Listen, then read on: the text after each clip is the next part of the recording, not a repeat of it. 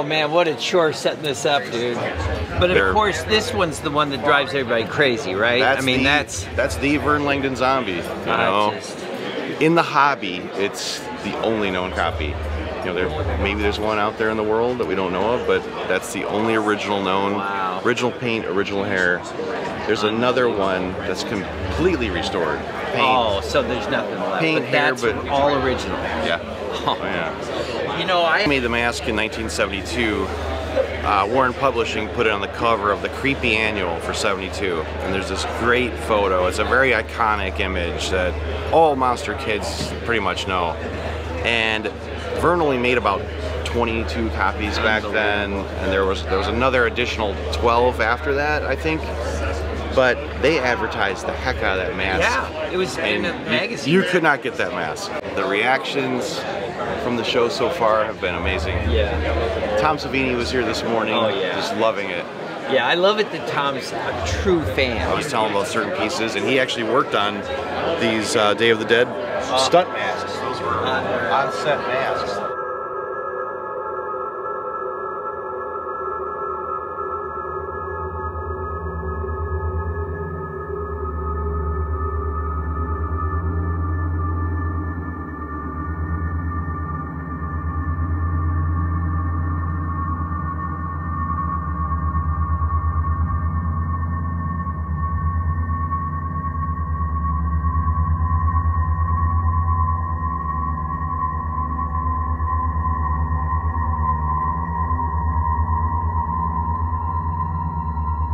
I have all three Rotted Corpse, 1, 2, 3, the first three. The reason I love it is seeing it in the old Fangoria ads, you know, things like, that's what I love about these old Distortions masks. It's just that connection to my childhood, my favorite magazine. I wanted these so bad back then. Stuff as it went along. This Snow Beast.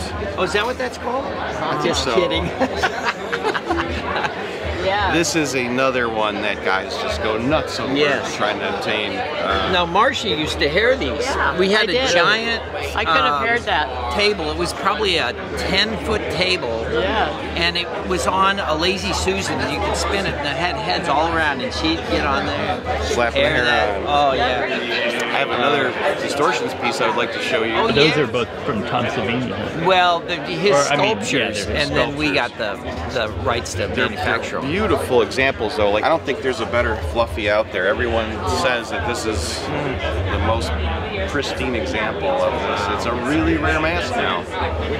There's probably a handful known in the hobby. Well, you know, detail on that is awesome. What I love about your version is this coloring, you know, this strange silvery blue color that you chose. And this is probably one of my top favorite films of all time, Creepshow. Yeah, that was a very such a special movie. Yeah. So having these in my collection is incredible. Oh, there's some Jordu Shell originals, you know. One really rare mask in this case here is an old House of Horrors one that I think most people probably never even saw this before, but that's an old Joe Reader. That's good. Joe Reader did 1986 or 1988, I think he made this, but really neat, you know. Neat alien. Wow.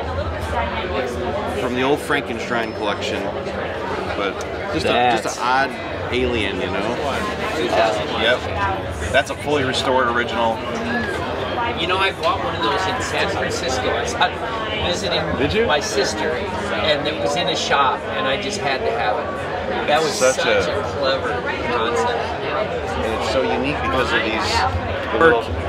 Rob Tharp gave it the paint job, Kathy did the eyes, and then good old Dante Renta foam filled it. That's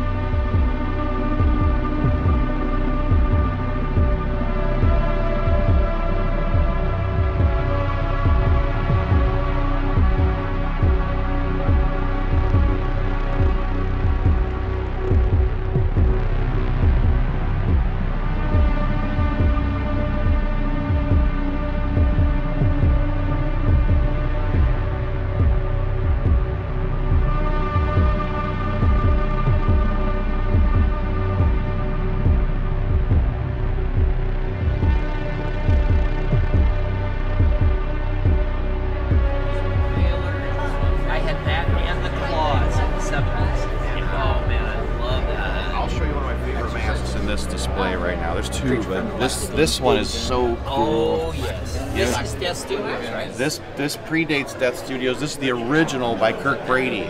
Oh, that's right. Belial by Kirk Brady, and it's just incredible. You know, the original. It's massive too. Nice size, but beautiful copy. Yes. And do you have his Alien? I got the Ultimate Alien. Yes. And I've got sets of hands for him and the Alien both. So it's silly to ask, do you have it? So how many masks you figure you got? probably at least a few hundred or so. I brought about 60 here, so imagine a lot more. You, when you first started collecting, like your very first mask. Very first mask, you know, as a little kid, I was wearing all the little Ben Cooper plastic masks. And that. I really loved Halloween. Halloween was a different thing in the 80s, and it's changed now. And, it was so important to me. You wait all year, all month for that day, and you'd wear your costumes around school and walk around the parade, and that love for Halloween gave me this love for masks. You know, it's like when you're a kid, when you put those Dracula teeth in, put the cape on, you're Dracula. Like in your mind, you put these monster masks on. I'm Frankenstein. Get out of my way, you know. I'm a monster. Well, I was super shy, but when I got in a monkey makeup or something, man, I could come alive. I don't know what that was. So do you remember your first mask? Do you know what it was? Yeah. The first, I had some ape masks and things, but my first, the one I really loved was a Be Something Studios late 70s evil unicorn with the horn that comes out. That's obscure. Yeah, still have. I've got others. You know, they made me a real custom one recently, a beautiful copy for me. The guys over there at Zagoni. Those guys are great.